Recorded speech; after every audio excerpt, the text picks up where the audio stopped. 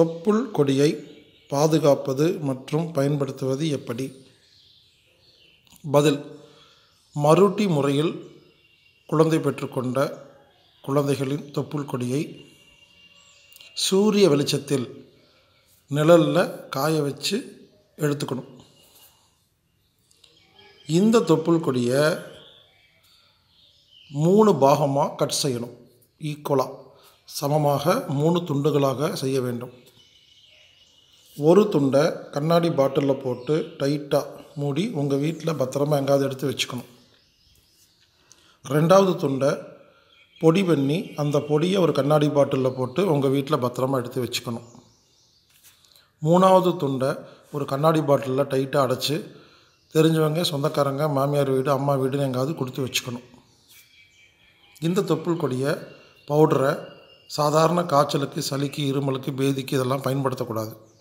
ஒருவேளை குழந்தைக்கு மிகப்பெரிய நோய் வந்து இந்த வியாதியை இயற்கை முறையில் குணப்படுத்தவே முடியல, வேறு வழியே இல்லைன்னா கடைசியாக தொப்புள் கொடியை பயன்படுத்தி குணப்படுத்தலாம். சில பேர் கேட்குறாங்க, மிகப்பெரிய வியாதின்னா என்ன அப்படின்னு. ஒரு விஷயம் புரிஞ்சுக்குங்க, மிகப்பெரிய வியாதிங்கிறது அவங்கவுங்க வீட்டுக்கு வேறு வேறு.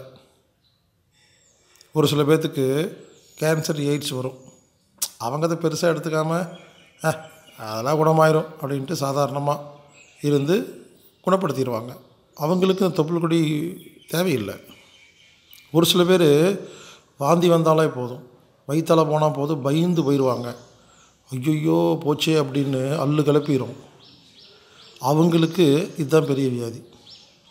ஒரு விஷயம் புரிஞ்சுக்குங்க, பெரிய வியாதி சின்ன வியாதிங்கிறது அவங்களுக்கு புரிதலுக்கு தகுந்த மாதிரி மாறும்.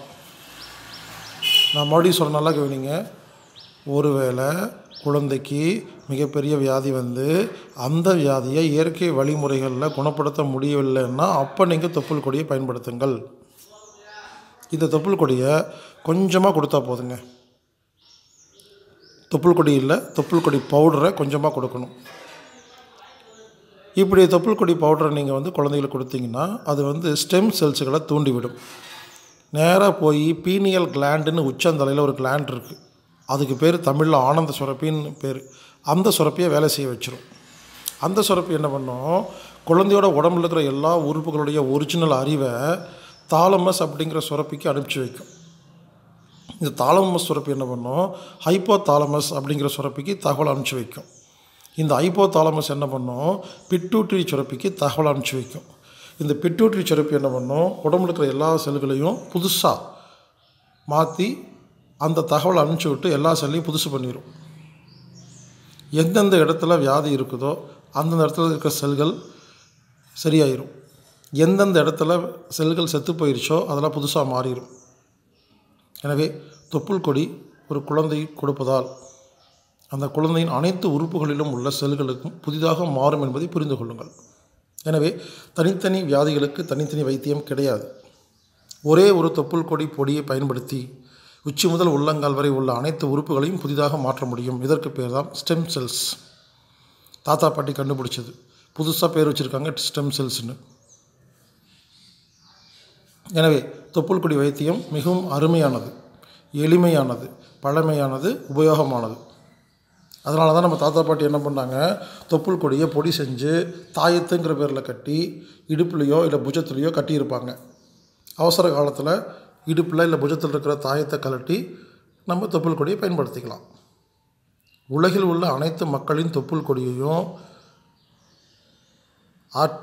ஆர்டிக், அண்டார்டிக், நார்வே இது போன்ற பல்வேறு நாடுகளில் இந்த இலுமினாட்டிகள் அப்படின்னு சொல்கிறவங்க சேமித்து வச்சுருக்காங்க.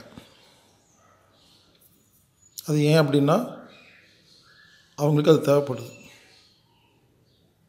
அதை வச்சு ஃப்யூச்சரில், அதாவது மனுஷங்களே இல்லாமல், அதாவது ஆண் பெண் இல்லாமல் குழந்தைகளை உருவாக்குறக்கும் இல்லை பல்வேறு மருத்துவ விஷயத்துக்கும் அவங்க சேமித்து வச்சுருக்காங்க. நம்ம தாத்தா பாட்டி தாயத்தில் சேமித்து வச்சாங்க. எனவே இனிமேல் அனைவரும் குழந்தை பிறந்தால் தொப்புள் கொடியை யாருக்கும் கொடுக்காதீங்க. அதை நான் சொல்கிற மாதிரி பாதுகாப்பாக வச்சு பயன்படுத்தி நோய்களை குணப்படுத்திக்குங்க. தொப்புள் கொடி மிகவும் முக்கியம். இப்படிக்கு ஹீலர் பாஸ்கர். 9944221007. வாழ்க வளமுடன்.